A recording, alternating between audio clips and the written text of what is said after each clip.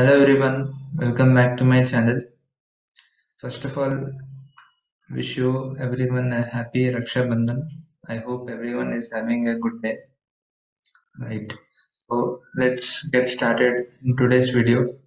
So today's video is all about dynamic drop-down charts. I will show you how to create dynamic drop-down charts. An example.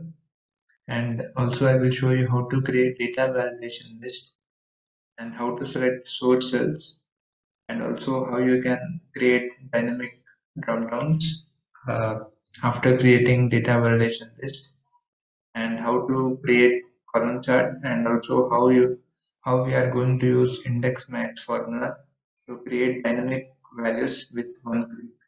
Right. So today I will be covering all these topics. So first I will show you what exactly dynamic drop down charts are.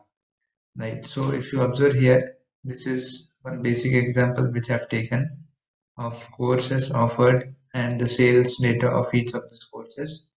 And so what happens here is, if I this is the data validation drop down, and if I change any values here, you can observe the data in the chart and also the data in the subset here. So see how the values get changed. Now I am changing the drop down to advanced Excel. Now you can see the chart has changed and the values in the subset data have also changed, right? So with just one click, you can actually change the values in both chart and subset, right? So that is the main topic which we are going to discuss now, and this is called dynamic drop-down charts, right? So let's create this in real time now, right? So here I have one more example of product sales data. So I have 5 products: shirts, watches, electronic, shoes, and furniture, and these are the sales data for these products over the past 12 months. For this data, I will be creating a drop-down data validation drop-down like this, and also a column chart, right? So let's get started.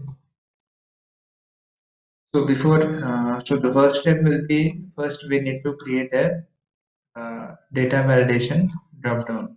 So to create that, first make let us drag this cell and let us uh, use a dark background color, and also after that let us go to uh, data tab, and from the data tab go to the data tools here and select the data validation. And in the data validation pop-up, you need to select the list, because here we are creating a list of data validation for this products, right? So for that we need to select the list option here.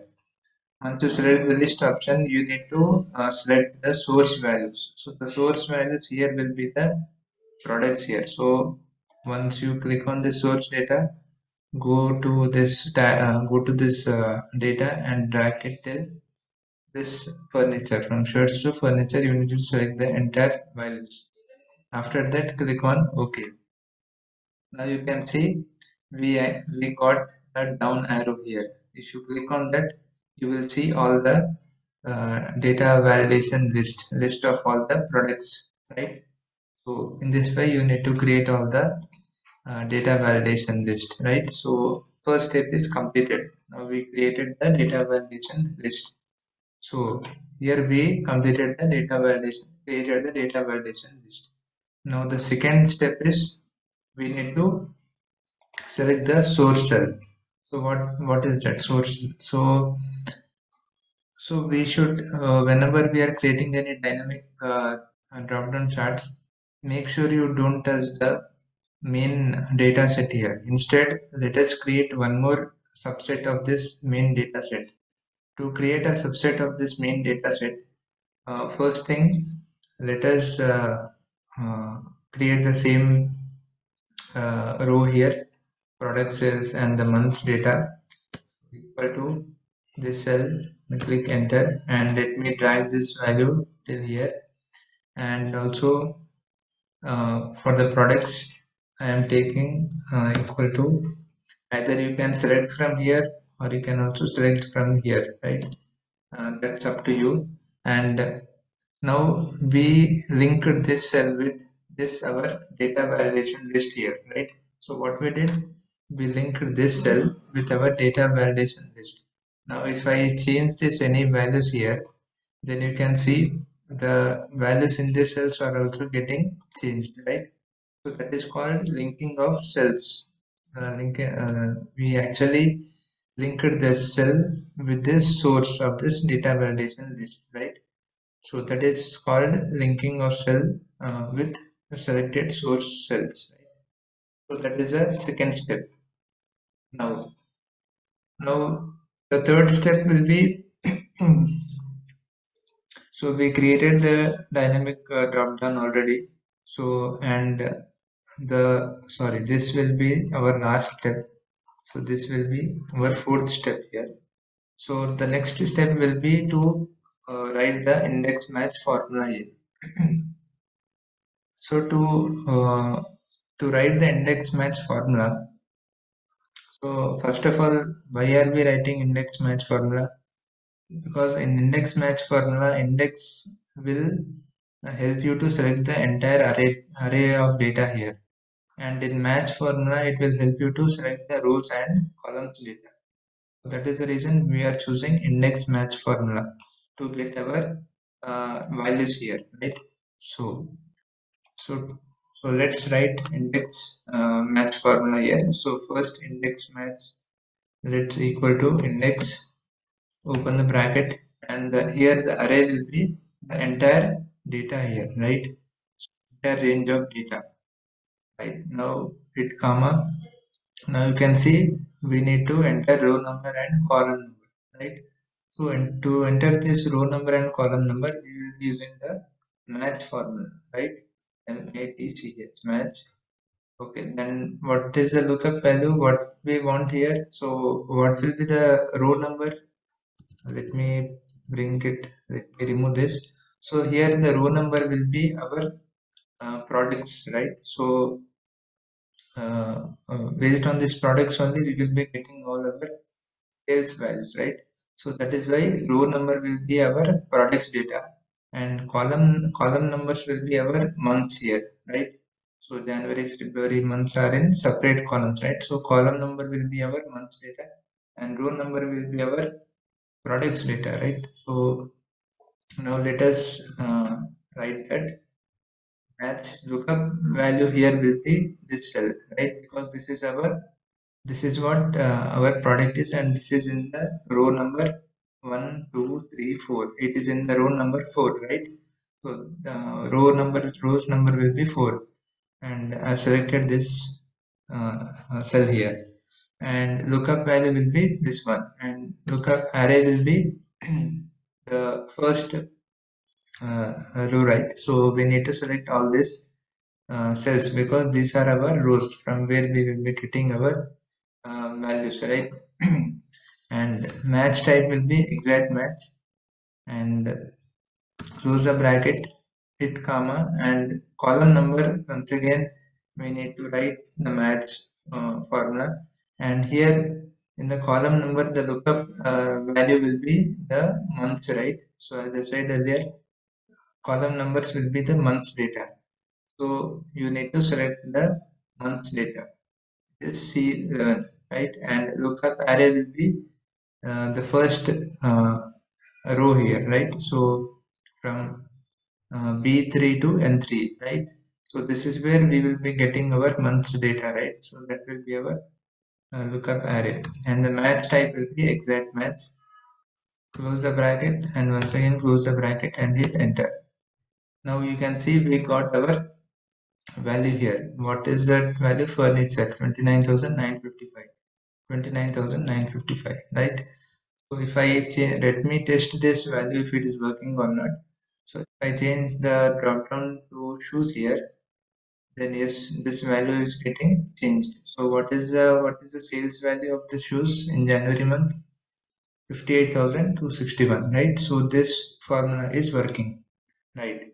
Now to get cells for this remaining other cells, to get sales value for this remaining other cells, you can actually drag this cell, but instead of writing the formula each and again and again, you can simply drag this cell, so you will get the sales values same, right? So but before dragging that this cell to the rest of the other cells, what we need to do is we need to make sure our values are constant here.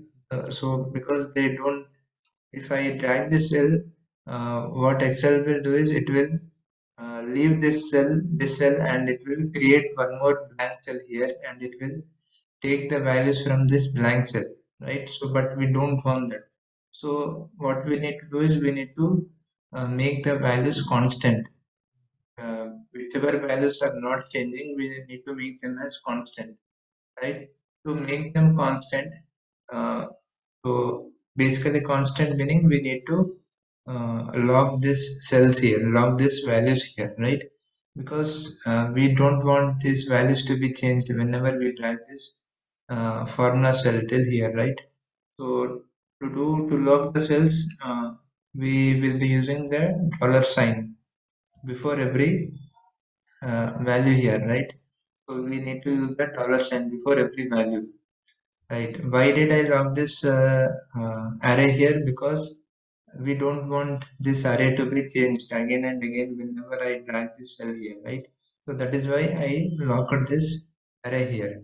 Now, when it comes to the lookup value, here also I don't want to shift my values here.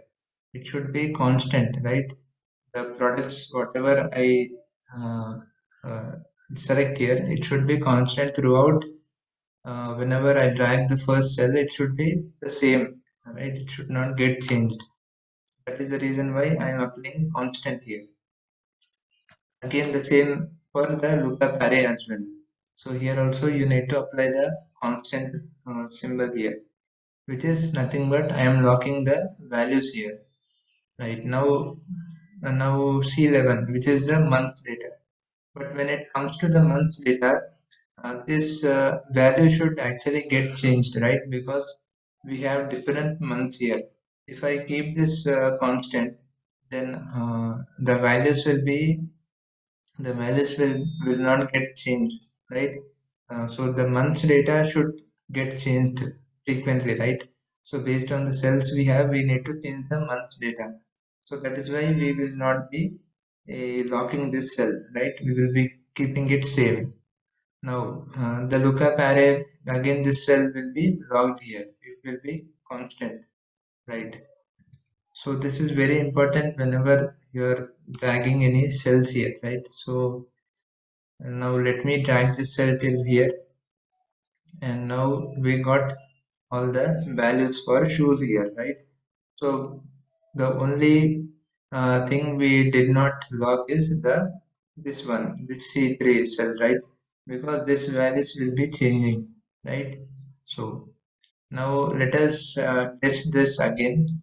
So let me select watches, and now you can see the values all got changed dynamically. And now let us match these values with our main data set. So here you can see all the values are getting matched, right? 46,051, 74,506, 78,104, right? All the values are getting dynamically changed, right? Now we successfully completed our fourth step as well. We applied index match formula as well, right? With now we are able to change the values with just one click, right? So all the, if you observe, all the values are getting changed here. So right, all the values are getting changed. Now what is our next step here? So the next step is to create a column chart, right?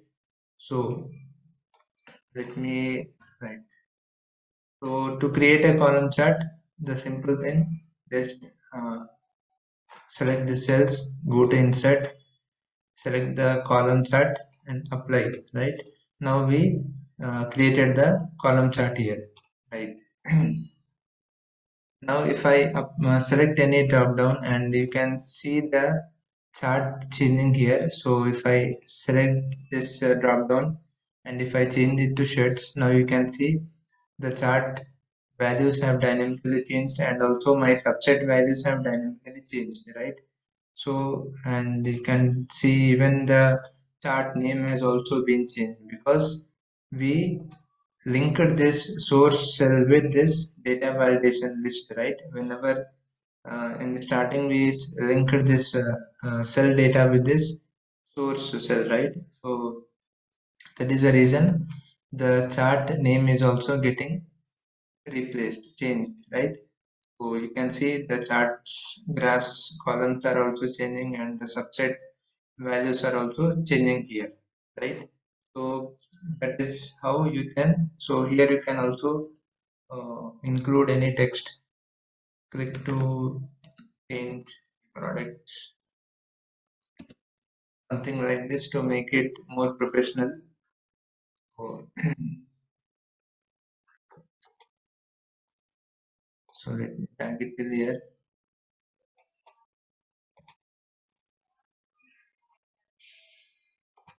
right? So you can, now you can see all the values are getting changed here, right? So that is how you can create drop down dynamic drop down charts in Excel, right?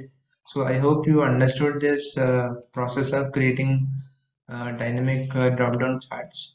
So it is very easy if you clearly understand the step by step procedure which I told you now. First, you need to create a data validation by going to the data tab, going to the data validation, select the source cells here. So what we did was we created a list of the list of data validation using our source data. Source data will be nothing but your products here, right? After creating the data validation, you need to specify your subset. You need to create our new subset. Instead of using the main data set, we need to create our subset here, right? And after creating the subset, we need to apply index match formula, because index will help you to select the entire array of your data range. It will help you to select the array of the entire data range, and match formula will help you to select the row value, row numbers, and also the column numbers, right? So that is the reason we use index match formula in this case. And after creating the subset and after testing the values using these drop downs, um, if you get the right values, then you need to create a column chart here, right? After creating column chart, again you can change the values and check it if the values are actually working or not, right? So this is all about creating dynamic drop down charts. It is very easy. Within 5 steps you can create dynamic drop down charts. So I hope you understood the uh, uh, process here. If you if you find the information to be useful and helpful, then please consider subscribing to my channel, and also please like and share my video. So, and also it will help me to create many more videos on Excel. Thank you.